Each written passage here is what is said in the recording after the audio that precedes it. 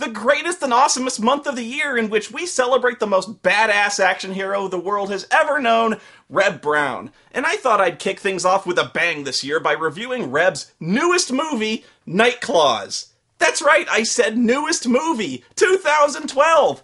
I couldn't even believe it. When I heard Reb Brown was coming back for a new movie, I was like, I am so fucking jacked to see this movie, I can't wait! This right here, Reb Brown versus Sasquatch. Hell, that's what they should have just called this movie. This Bigfoot is so fucking hosed, by the way. The man took out werewolves, for crying out loud. His sister was a werewolf, and he shot her in the chest with a fucking shotgun.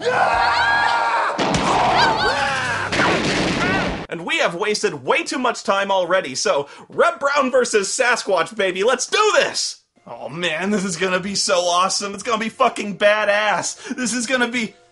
It's gonna be the beginning to every single slasher movie ever made. Did you hear that? Hear what? That animal. There's something out there, Donnie. Baby, come on. It's nothing. It's probably just like a wolf or a bear or something. Oh, come on! This was hack screenwriting in the 50s! The only thing that would surprise anyone with a setup like this is if they got naked, had sex without interruption, and just went home. Thanksgiving. I know you heard that. I know you did. Yeah, I did. Then go out there and check things out, or we're not finishing anything. Go check it out? The fuck you think he is, the Beastmaster? The fuck's he gonna do to a bear? Here's a smarter idea. Why don't you drive a mile down the road, pull over, and fuck there? This is so cliche. I thought at first there's no way they're actually opening a horror movie in 2012 like this. I don't know, I just thought the director has to be doing something clever, like having the actual characters of the movie watching a cheesy horror movie, and this is the scene in it, and then laughing at how predictable it is. What is all wrong? Why do they do that? You know what's sad? Even doing that is cliche. You can never have sex. Okay. Jesus.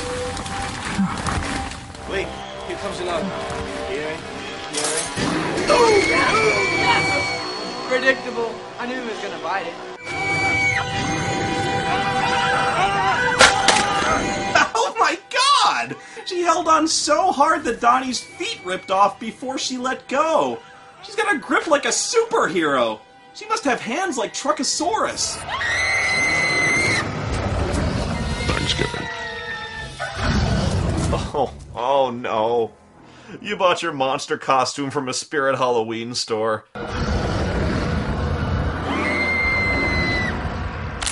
That's like a half step up from the squishy sound from The Ring.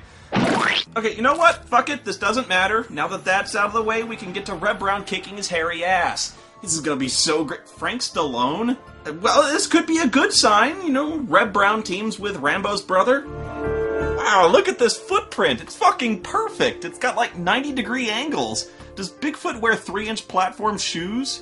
Okay, so it's the next morning and the cops are scooping up what's left of the dead bodies. It's a mess, too, because Bigfoot does not fuck around. Talk about losing your head over a girl. Reb Brown here plays the small-town Sheriff Joe, and I bet he's like a hardcore walking death wish cop who doesn't play by the rules. Sorry, I haven't had my coffee yet. What's going on? Or not. So what the hell happened here, Roberta? Well, good morning to you too, Joe. I'm sorry, you're right.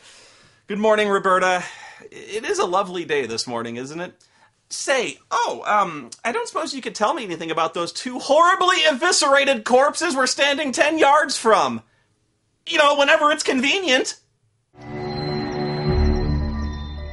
Williams, come over here. Yeah, check it out. There's a GIF file on the car here. What the hell could have done that? I don't know. Coroner said it must have been some kind of animal. No! So what? You think we got some kind of serial killer wacko on our hands? Let the coroner report tell us. But in the meantime, we should shut down the parks and the campgrounds just to be safe. He wants to shut down the parks? It sounds kind of familiar. Larry, we have to close the beaches. Okay, if I were a cheesy, completely uninspired knockoff of a 70s monster movie, what would I do next? I got it. I'd have a greedy, corrupt mayor who won't let him close down the parks because it'll cost the town valuable tourism revenue. It's real bad timing for something like this to happen in our town. It's summertime, Joe. Bam! God, I'm good! It's summertime, Joe. Amity is a summer town. We need summer dollars. We have the Pumpkin Festival coming up and other things, and the last thing we need is this kind of publicity. Oh yeah, I'm sure the Pumpkin Festival just brings in millions. The town economy would collapse without all those pumpkin tourists. We normally get over 100,000 visitors to this township during the festival, Sheriff. We rely on that income. The township needs it to survive.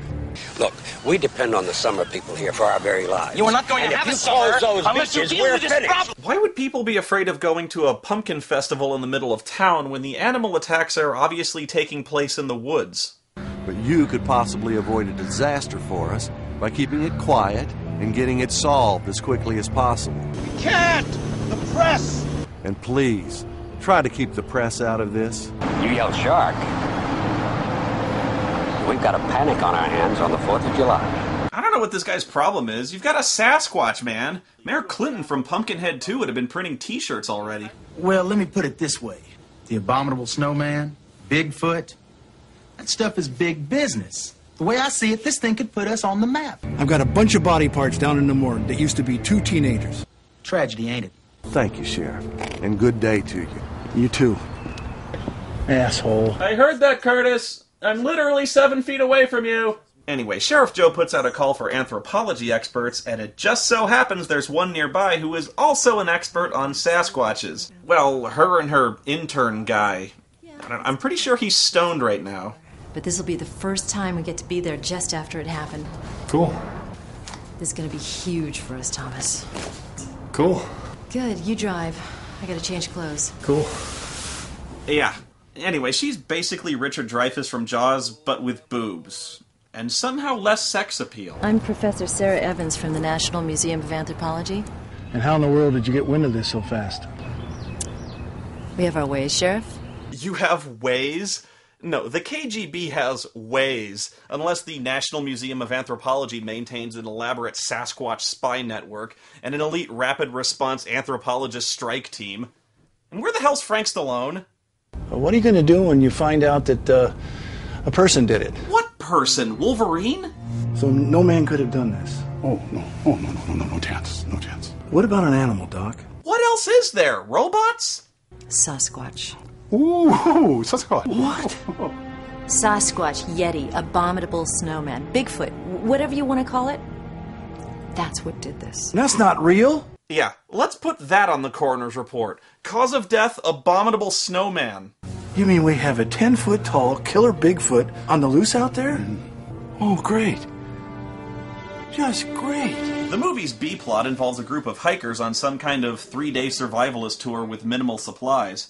I don't even know if they give these characters names, although why bother? They might as well just be holding up a 30-foot banner that reads Meat Train.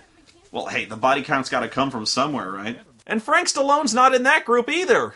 Where's Frank Stallone? One of the only memorable members of this group is this jerk-ass guy whose only character trait is that he just gets up in your grill, like, immediately. He gets in this dude's personal space within about 90 seconds of meeting him. What the hell do you two think you're doing? The first rule of survival is to count on others in your party, not to kill each other. Really? That's the first rule? Don't kill each other? Yeah, makes sense. What's the second rule? Don't eat your own fingers? Yeah, and then there's this lady. Suck it up, both of you, shake hands, and let's get this show on the road. Jesus Christ, this lady. Even for a movie about a killer Yeti, her acting sucks. She's so stiff and weird, it's like she's in 6th grade trying to do a presentation on the Spanish-American War and trying the whole time not to look at her note cards because she spent all night trying to memorize it. Just look at her. Her asshole's clenched so tight it could bend steel. Pretty much, yes. As you know, we're going out into the wild for a period of 3 days. Free screenwriting tip. No member of the human race ever begins a sentence with, as you know. If they already know it, why are you telling them what they already know? The first thing a person needs to do when they find themselves in a survival type of situation is to get their bearings. Hey, wait, I thought the first thing was not to kill each other. Are you just making these rules up? Meanwhile, Sheriff Joe and the good doctor are looking for leads on Bigfoot. Yeah, their investigation consists of walking around town and asking random people if they know anything about Bigfoot. Did I hear you mention Bigfoot? Hey, if you're gonna do it, might as well do it by the book. This case is as good as solved. Where might I find someone named Cooter?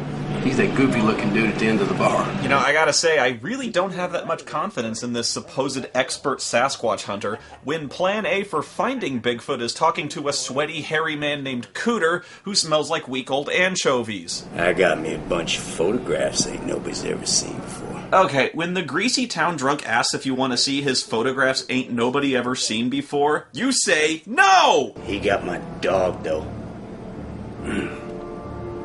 I think he ate him, too, 'cause I ain't never seen poor old Cooter again since that day. Your dog's name was Cooter? Well, what else would it be? Could we maybe, see flashbacks of the monster, like in Boggy Creek? This is a mythical creature we're talking about here. Show us what happened, don't tell! First thing he wanted to do is he wanted to have sex with me. No flashbacks, I take it back! I don't think that's very funny. You're damn right it ain't funny. That hurt like hell. No, I don't want to see this guy anymore. Bring back the clenched-jawed, no-talent bone sack lady. Oh, great day for night shot, guys. Where the fuck are they camping? It looks like they're in Mordor. Because somehow their campfire is blue and emits no light whatsoever. We're gonna set up snares for game. What kind of game? Rabbit, chipmunk, squirrel. I don't think I can eat any of those. Get hungry enough, you'll eat them. Ah, this woman couldn't act wet in a thunderstorm. Oh, thank God. I was fucking terrified she was gonna be the survivor chick using her skills to battle back against the Sasquatch. Oh, that's a relief. Hey, hang on, why does this dickhead here have a gun? And why would he bring a fucking machete? Oh, Bigfoot's on a roll! He's working on a kill streak bonus here.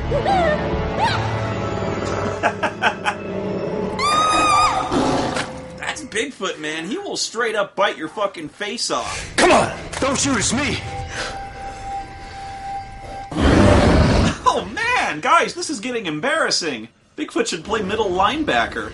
You know, I hear the Ravens need a new guy. The guy and his wife somehow manage to survive the night, but instead the next morning get captured by a group of grizzled Bigfoot hunters, who even for professional redneck Sasquatch hunters are strangely kill-crazy and psychopathic. Let me shoot him, boss. Shut up, number 2. But you promised I got to shoot somebody. Shut up! Oh, we never get to do anything I want to do. They tie the couple to a tree to act as Bigfoot bait, and their badass leader just kind of wanders off for no reason. You see that creature, kill it. What about them? Fuck them. Leaving this inbred titan of intellect behind to guard him, and he immediately falls for the most transparent seduction ploy imaginable. As if that wasn't stupid enough, he basically gift wraps the entire escape for the other guy by propping his shotgun against the tree he's tied to. Even so, these guys are still one rung higher on the evolutionary ladder than those fucking dorks on Finding Bigfoot, and The Bigfoot Hunter, and Sasquatch Legend Meets Science, and Monster. How many fucking Bigfoot shows are there? Animal Planet can kiss my ass. Anyway, Bigfoot kills this guy, and nothing of value was lost. One phone call, and I could have the military rolling in here in a matter of hours, and this entire investigation would be out of your hands. A college professor with a panic button to bring in the military because of Bigfoot. It's okay. Okay. You can come along, but don't get in the way. Dude, she is so bluffing. And even if she's not, I gotta see her call in the Marines to hunt down fucking Bigfoot.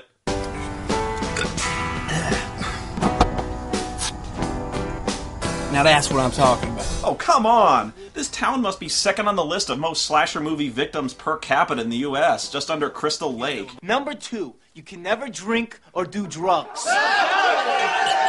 Sheriff Joe's assembled a posse to go, I don't know, wander around the woods just hoping they run into Bigfoot, mainly to get systematically picked off. So he sets up a roadblock to keep Numbnut A and Numbnut B from certain, easily foreseeable death. But both of you better promise to me that you're going to town tonight and you're going to stay there, and don't BS me.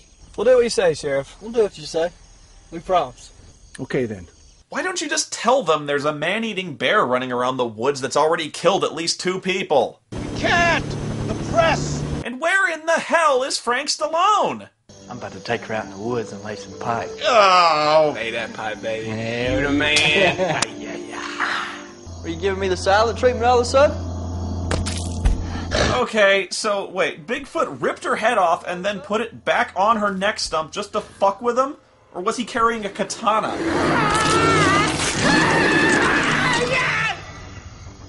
What is it, Jimmy? Did you hear that? Did you hear it? He's like 30 feet away and going, ah! Ah! Probably Bobby finally getting him some. Oh, is that what sex with Bobby sounds like? Ah! Ah! God damn, Bigfoot's fucking ninja, dude. How many people has he just obliterated from behind? Fucking Solid Snake couldn't get up behind you that fast. Jack Link's Beef Jerky presents Messin' with Sasquatch.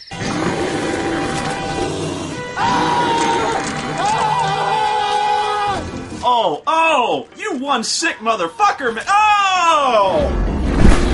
Anyway, while all this is going on, Sheriff Joe leads the posse in a search pattern through the woods because somehow they didn't hear 6 people being torn apart within 30 seconds running distance of them. I want you to separate by 20 feet from one another. Rest fall in behind me! Move out! I think he said to move up. Guys, that is so not 20 feet apart. And for the love of Christ, where the is Frank Stallone in the Bigfoot suit? So then, this girl, the only survivor from the camp, runs into Joe's group and she points them in Bigfoot's direction. But she's in a complete panic, so Joe sends her back to the car, accompanied by a single deputy. Take her and get her out of here. You sure?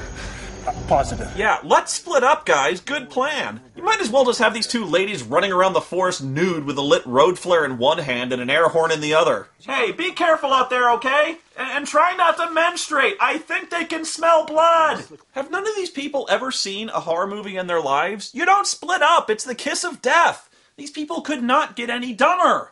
We should split up. We could cover more ground. Oh my god. The Scooby-Doo gang would pity these fools. Cover more ground. Yeah, okay, Professor. Hey, when you find Bigfoot, be sure to scream real loud when he beats you to death with your own lungs, so we know where to come running. God, is it just me, or is it getting brighter out here tonight?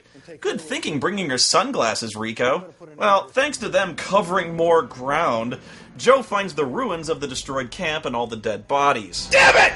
Whoever did this may still be out here. Oh, you think? Pay attention. That thing out there, it killed Thomas. Yeah, wow, I'm shocked. But hey, just think of how much extra ground we covered. Relax. Everything's fine now. Everything's okay, alright? Everything is not okay. 11 people are dead, and Frank Stallone's gone missing.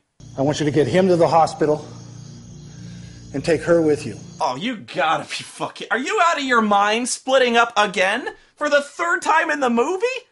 I never even heard of something like that. This is like sitting on top of a tree in a thunderstorm, holding a metal ladder over your head, screaming at the sky, "Come on, God! Do it! I dare you, you fucking pussy!" So I just got some great news today, Steve. My wife and I are gonna have a kid. We've been trying forever. Wow, congratulations, man.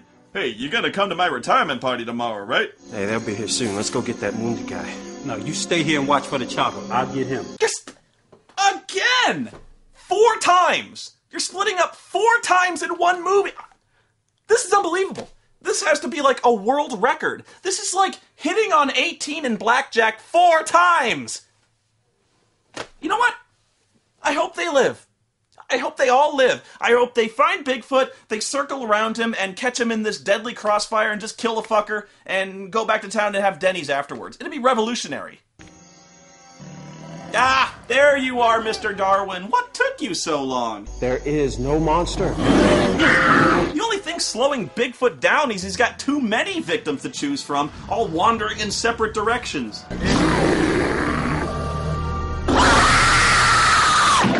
So by this point, the only people left are Joe and the Professor here. They see a hunter's cabin in the woods and figure, well, this is obviously where a killer bear would hide. But nope, it's the psycho Bigfoot hunter guy from before, and finally Reb gets his epic fight scene. Sarah, get the gun. Let him go. Not a chance, bitch! Yes, thank you, finally! This is what it's all been leading up to, folks. It's what we've all been waiting for, so I hope you have prepared yourselves for the most epic monster battle in the history of cinema. Because Reb's just taken out the hunter, he's got access to the dude's entire arsenal of weaponry, pistols, rifles, booby traps, he's fully loaded, and it is on. It's Reb Brown versus Sasquatch, mono a Bigfoot, and it's about fucking time too, because this movie has been about 70 minutes of the most boring, predictable shit I've...